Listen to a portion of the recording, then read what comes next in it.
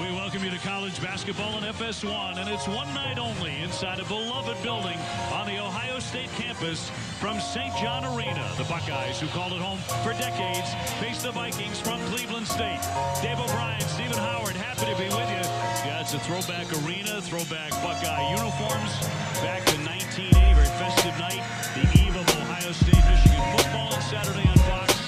St. John Arena was Ohio State's home when they were national champs in 1960, so it will forever have a very special place in the hearts of Buckeye fans. Doing the opening tip, and we are underway as Jackson has it, the senior. Caleb Wesson, former Mr. Ohio for basketball, and it's kind of fitting that it's throwback night because he is a throwback basketball player. Here's Andre to switch into in a very different game with his brother. Really sticking with the play, Andre Wesson. So both of the Wessons getting in on the offense. Just everybody, we just a lot of hype around this game.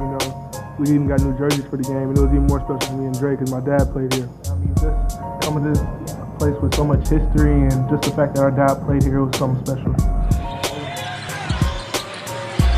Open shooter is Jackson. He sticks that. And C.J. Jackson, a great setup point guard who can score. And you're going to see him not only facilitate, but step up when the Buckeyes need somebody to get a bucket in the basket. Woods, he can really crank the three-pointer and the two-pointer. Coach Holtman really high on Woods, a grad transfer rather, from Wake Forest. And he's a guy that is hard to keep him off the court. Slamming on the brakes, back over the top of two.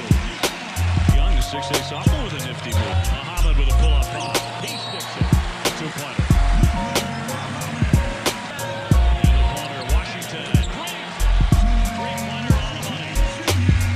Joey Lane, the senior in Deerfield, Illinois. The fans were just chanting. We want Joey. We want Joey. Lane, the senior. That's exactly what they were hanging around for.